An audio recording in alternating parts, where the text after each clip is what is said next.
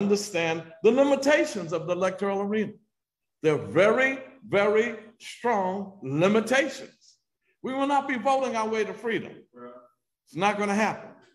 But there's a lot of things we can do inside this arena to bring some relief to our people and to raise political revolutionary consciousness in the process. You know, every time, even if I do constituent services for our people, and this is like basic things, save them from losing their homes, getting them jobs, making sure a landlord is not disrespecting them, making sure that the local stuff that's going on, that we have access in our office to help them. Even when we do that, we also say, now that we've done all of that, because they say, Charles, you know, I know you're a Black radical and you're in the 60s and you're talking revolution, but you're gonna give me a job?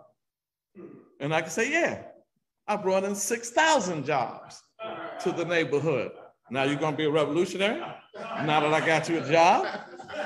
Oh yeah, Charles, you know, yeah, you're a revolutionary, but you're gonna save my house? Yes. We saved over 100 houses who were in foreclosure. You're gonna be revolutionary now? Hey, Charles, I need some food on my table. Y'all talking revolution, I gotta eat. Yeah, well, I funded thousands of dollars for food pantries in the district. I can show you where to go to get the food. Now you're gonna be a revolutionary?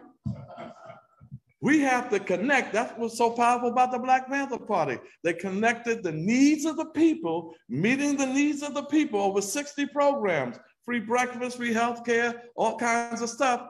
But they also had the revolutionary ideology to raise the consciousness of our people.